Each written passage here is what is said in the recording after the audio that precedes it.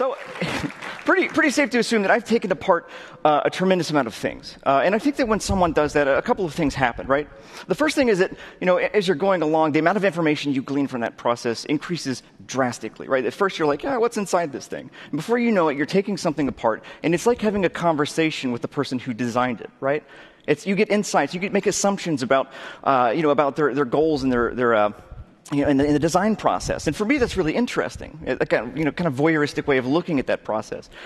Because of my background in building digital stuff, right? It's hard for me to not compare the two design processes and maybe think about what the two might be able to learn from each other, right?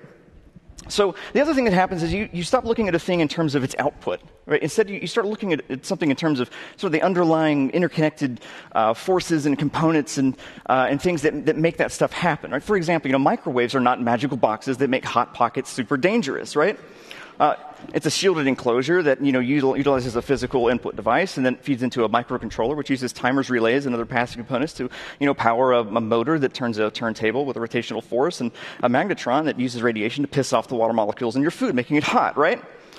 So similarly, this presentation is not, text and shapes and stuff, randomly grouped in, in these, rectangular slide type things, right? This is actually disk-like scalable vector graphics rotating on a fixed axis by an animation library, from commands in a finite state machine keyed on the current slide index, right? So you start looking at things in terms of the underlying interconnected systems and forces, and you start to notice that, even common stuff, even if things don't have much in common, functionally, right? There's a lot of similarities under the hood, sort of behind the curtain, right? For example, this motor, right, in this microwave provides the same rotational force you might find in a hairdryer, or maybe a blender, or maybe even a kid's toy here, right?